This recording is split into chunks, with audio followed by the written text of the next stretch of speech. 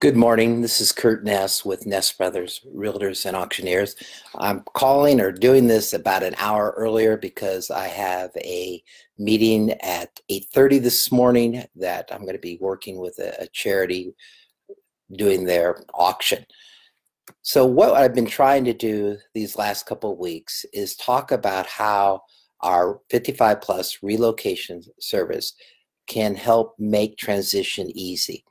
And one of the things that we try to do is to educate people on some of the challenges they may make or encounter so that when they reach them, they're not going to panic as much. Last week, what we talked about when we're talking about making this transition is that it is important to get your finances in order so that somebody knows exactly where you keep that information.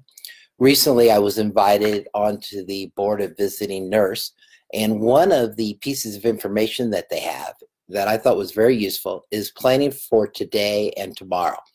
I got a stack of these from visiting nurse, so if anybody wants one of these booklets, just reach out to me and I'll make sure that I get it mailed to you.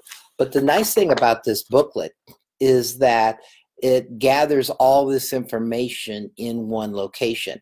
It covers things, obviously, like your personal information, family, health, and medication. Also, special needs, dealing with the pets, the veterinarian contact information, any pet medication instructions. Again, information like your birth certificate, social security, driver's license, passport, bank statements are all useful information, along with your financial information and schedule of payments. So what this does is it's a nice place to have all this information in one location. So if you want this, just give me a call or email me or text me, and we'll get it to you. So this week, we're going to talk about what to do with my stuff. And a lot of times when people are making that transition, they're going from a 2,000 square foot home to maybe moving in with relatives or a villa or even assisted living, and they might be going down to as far as 700 square feet.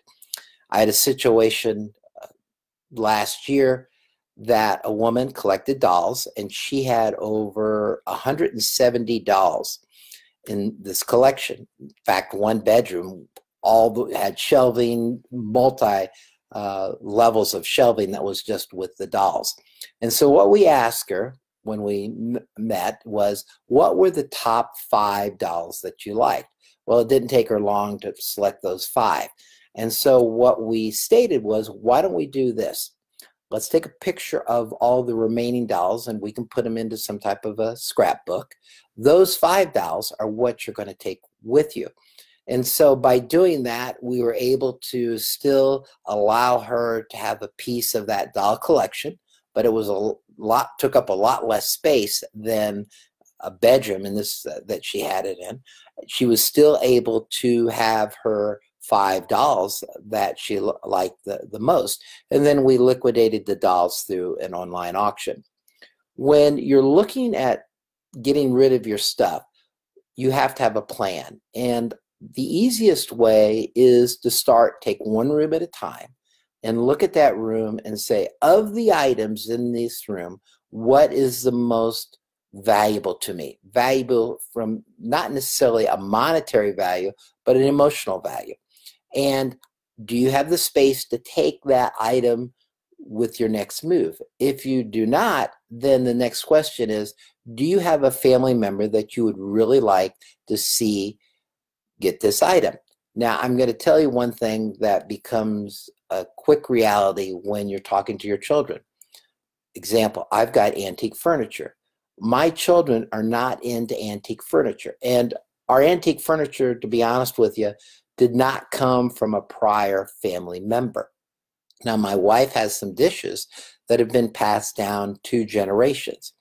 And so on those items, what we're trying to do is literally write a little history about that piece of pottery or dishes, how it came from Carolyn's great aunt, and a little history about that aunt, and attaching it to the dish. And then the goal is to pass it on to a family member. So this is one way to kind of keep that tradition going.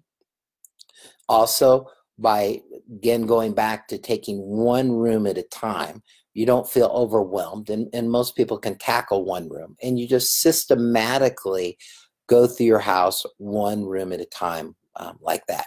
Now, everything has, there's variables. Variable number one is how much time do you have? Variable number two is, are you physically able to do this, or do you have to rely on other family members? And so we're going to touch on that in the next talk I'm going to do a week from now. But again, our goal is to educate you, create a plan, and then execute that plan. Thank you, and have a great day.